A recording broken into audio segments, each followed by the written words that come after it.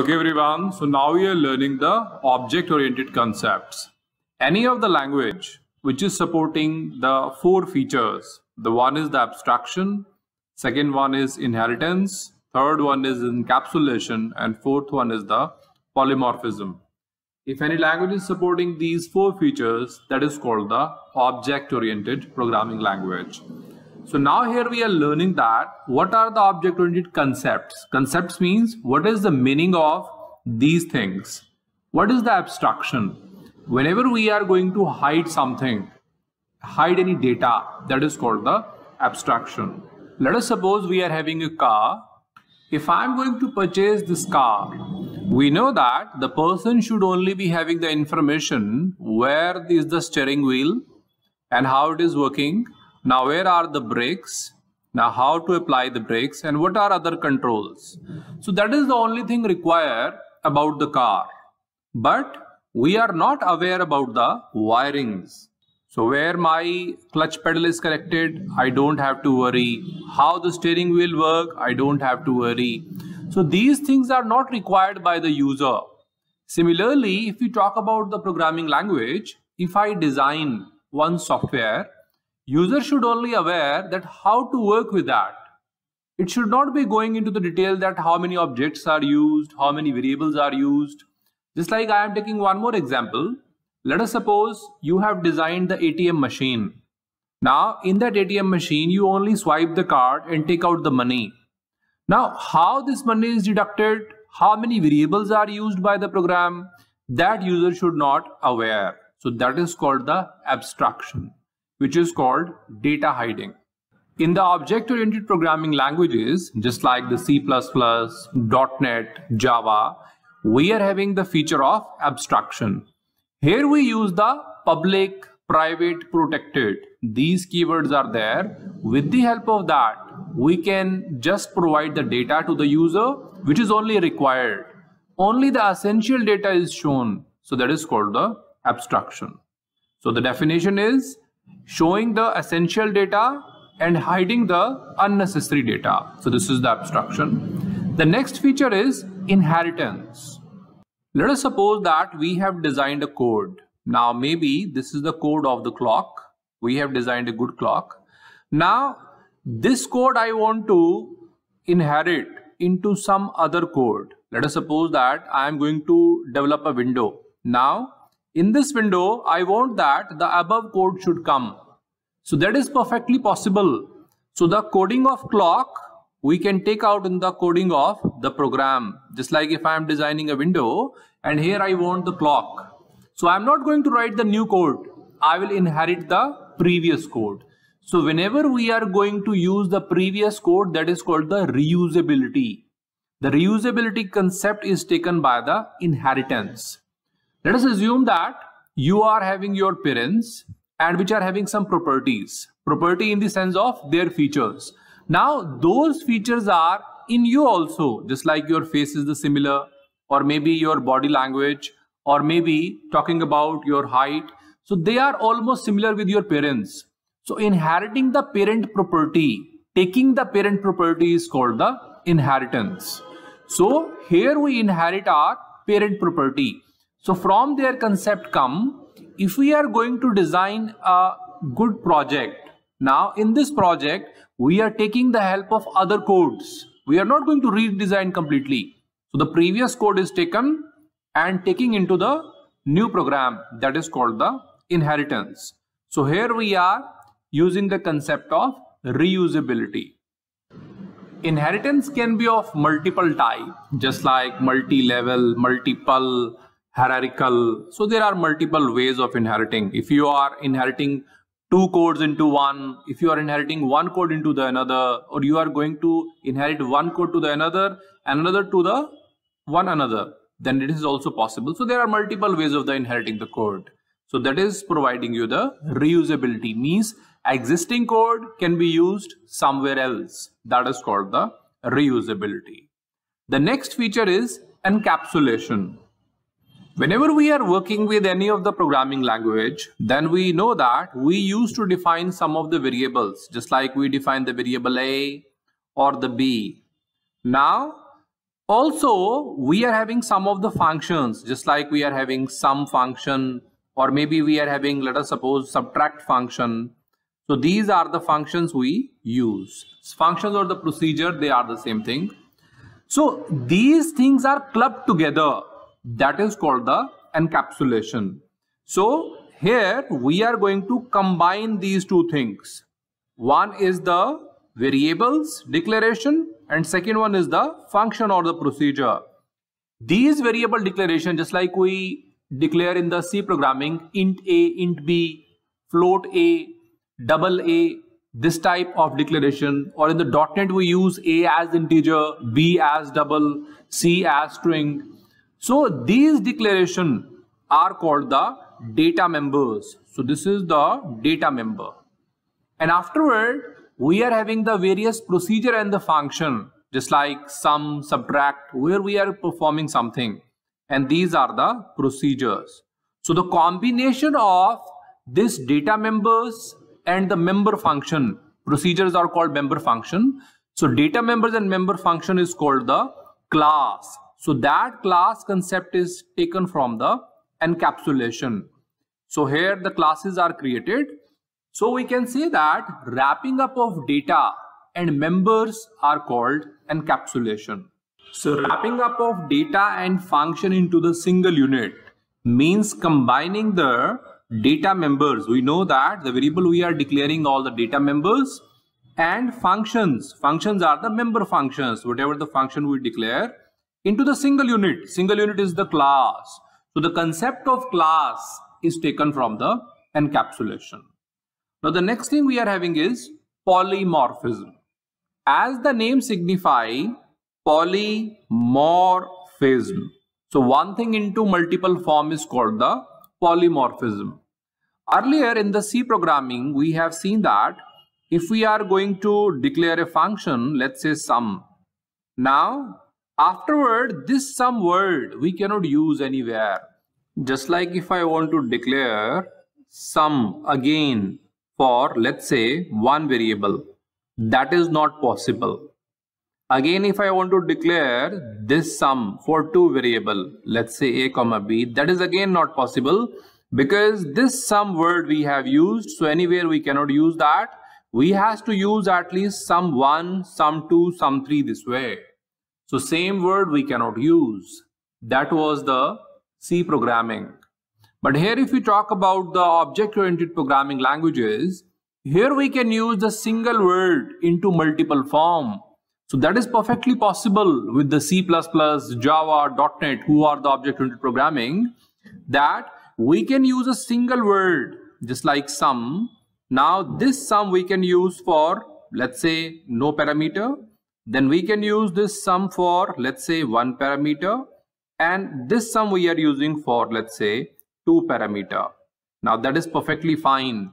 Although there are some restrictions that different type of parameter should be there or different number of parameters should be there. So that is a restriction, but yes, we can use that. So that is called the polymorphism, one thing into multiple form. So any language which is supporting all these 4 features, the first one is abstraction, second one is inheritance, third one is encapsulation, and fourth one is the polymorphism. So these 4 features are called the object-oriented concepts. Now from these 4 features, any language can be object-oriented, just like we are having C++, Java, .NET. From these 4 features, there are some other features which are taken. So now we are discussing the other features. So now we are discussing the other features which are supported by the object-oriented programming language. We know that abstraction is a data hiding. So this is one feature which is already there. Then inheritance means code reusability. So that is already there. Encapsulation means wrapping up of data and functions inside a single unit. And single unit is the class. So from the encapsulation, there is one other feature which is taken, which is called classes and structure. If we talk about the class and structure, both work in the same ways. Both are the user-defined data type. We know that there are some inbuilt data types just like float, integer, double, character, string. Now their variables we create. Similarly, we can create the variables which is called object of the classes. So classes and structure are the user defined data type whose objects are created. And with the help of that, we can access these classes and structure. And we should know that inside the class and structure, we can define their own member functions and the data members. We can declare the variables. We can use the various procedure. So this class and structures are taken from the main features. So they are called the other features. Now afterward, we are having the polymorphism. Polymorphism is of two categories. The first type of polymorphism is called static polymorphism, and the second type of polymorphism is called dynamic polymorphism. Whenever we are going to use the polymorphism at compile time, so that is called static polymorphism, and whenever we are using the polymorphism on runtime, that is called the dynamic polymorphism. Here we are having two concepts which are coming. We know that one thing into many form, that is the origin of polymorphism. So in the static polymorphism, it works on the compile time. And at the compile time, we are having the method overloading. So this overloading feature is taken from the static polymorphism. And this overloading feature is added to the other feature. The next one we are having is the dynamic polymorphism. Means on the runtime, we are using the polymorphism. And that is the concept which is used by overriding. Overriding or method overriding, both are the same thing. So this overriding feature is also added to the other feature. As we know that overloading means whenever we are having a function or the procedure that is used with the single name into multiple form. So here we are going to define this thing at the compile time. Means whenever we are writing the code, at that time we define that these are the three procedures and these three procedures will be used into the program and they will be having the same name. Let us suppose that they are having the same name which is sum. So that is called the overloading. In the overloading we are having certain restrictions, just like variable should be having different number. Here you can see that in the first example we are having 0 argument. In the next we are having 1 argument. In the next we are having 2 argument. So here arguments can be different in number or different in type. Let us suppose that if both are having two arguments, then let us suppose the first function is having integer type argument, then second should be float type or double type. So this is how there are some kind of restriction, then we can apply the overloading, and this overloading we do at the compile time. Compile time means whenever we are writing the code. So that is the overloading. Next we are having is the overriding. This overriding we are performing on the runtime. If I am taking one more example here, let us suppose that we are having two procedures. One is sum a comma b, and also other is the same procedure with the same name, same number of argument and same type of argument. Here we can see that both the procedures are having same name, that is sum. If I talk about number of argument, both are having 2 arguments. So first is having the 2, second one is having the 2. And if both types are also same, let us suppose that a and b both are of integer type in both ways. So that is called the overriding. Overriding, you can understand that anybody can override. Override means taking the powers of somebody. Let us suppose that 2 are the managers. Now they are working independently. One can work at a time. So if let us suppose the first manager is working, this is the manager who is working right now. Now second manager comes and takes the power of the first one. So that is called the overriding. So here the second procedure comes and take the power of the first one, and now second one is into the power and that is working. So one will work at a time. That is called the overriding. So these are the two concepts which are added to the other feature. So we should understand that overloading and overriding both are the part of polymorphism. If we talk about the overloading, that is the static polymorphism. That means on the compile time we have to define the code.